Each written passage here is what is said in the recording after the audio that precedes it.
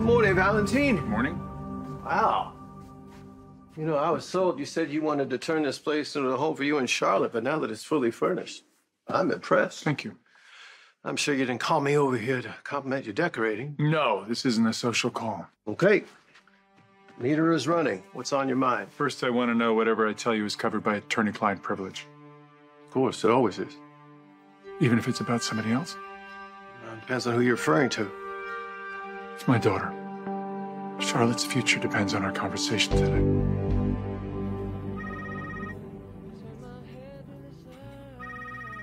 Good morning, Sonny. How's the security team I gave to you? I have no complaints. You know, guard is standing outside doing an excellent job of seeming unobtrusive. That's exactly what I wanted them to do for you. Thank you for this extra layer of protection. I know I was very resistant initially, but if I'm being honest, this whole thing it's making me feel better. That's the plan. I know, it's just... I know. You don't like to ask for help. I don't like to ask for help, but you know what? I got your back. You call me if you need anything. I will. I bet I'm not the only person you're looking out for. You're right about that. There's one person in particular. Good morning. Hi.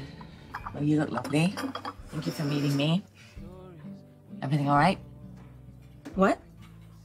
Is everything all right? Oh, yeah. I'm fine. I'm just juggling a lot at the same time. What else is new? By the way, I noticed a man lingering outside. I know most people wouldn't take a second glance at him, but my cop instincts are shouting at me pretty loudly that he's no random innocent. Right, would that be the super serious guy? Kind of tall, definitely not smiling, very focused? Yeah, that would be the man I'm referring to. That's my bodyguard. When did you start hiring bodyguards? I didn't. He's on Sonny's payroll, part of his security team, which I think is very generous. Oh, that's a pretty big deal. Since when did the most self-reliant of spies decide she needs outside protection? And not from the WSB, but from Sonny of all people. Desperate times call for desperate measures. Meaning? Meaning someone is trying to dismantle my life and drive me insane. Before I get into the